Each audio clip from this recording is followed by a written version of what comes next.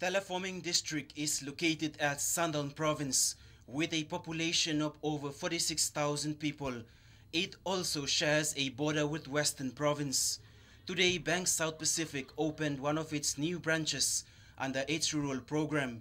Local MP Solen Mirisim said the service comes at the right time when the national government is focused on rural development, with 2013 as the year of implementation. Bank service now, but you know, come and want to big service from on man long.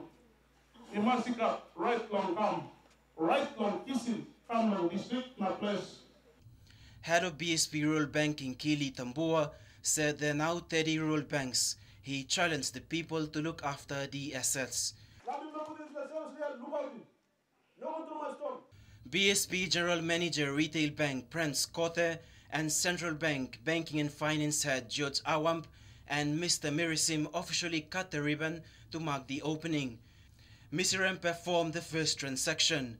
The Telefomings were happy to access banking facilities as they won't waste time traveling to Tauville, Kiunga, Mount Hagen and Vanimo to access services. People are not spending money or access to go out and stably at all now. Being through law. With this type of service, I believe it's going to be very helpful to the teachers, and not only the teachers here in Telefomin, but the public servants as a whole. Telefomin MP Solen Mirisim has urged the people to look after banking facilities in his electorate.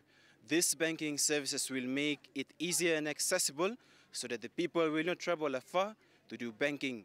In Telefomin Sandaun province, Fabian Hakalits, National EMTV News.